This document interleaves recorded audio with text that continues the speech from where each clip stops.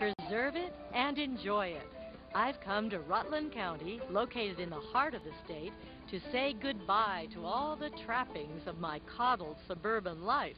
Elections Row, a Rutland city street that resembles an old movie lot, letter carrier Kelly Socia rounds out his 7-mile morning route.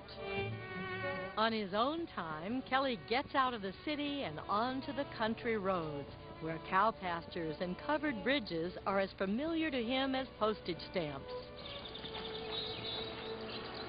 This postman has a double life.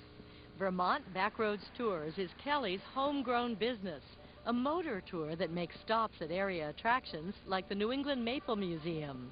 But the primary attraction is a chance to travel on roads barely mentioned on a map. Look at a dirt road and say, my goodness, I go down there, I don't know if I'm going to bust a spring or, you know, end up breaking down. There's no cell phone reception. But Kelly says his van is ready to rumble.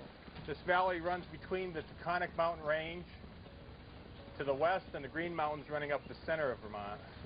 It's a view that pleases in more ways than one. Kelly's tour winds by Stephen Bromley's dairy farm in the town of Clarendon. Almost on the dot at 5 p.m., Stephen's cows are ready to be milked. Milk prices right now are pretty good.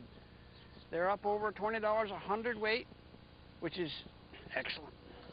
In a couple of years, Emma, this 2-month-old calf, will produce as much milk as Stephen can sell. It's round-the-clock work that is worlds different from what most of us know. Turn on the television on Sunday afternoon, what do you got? You got races. You got Fenway Park. And look at the people up there. 60,000 of them just sitting there. They got nothing to do. What am I doing? You're looking at it.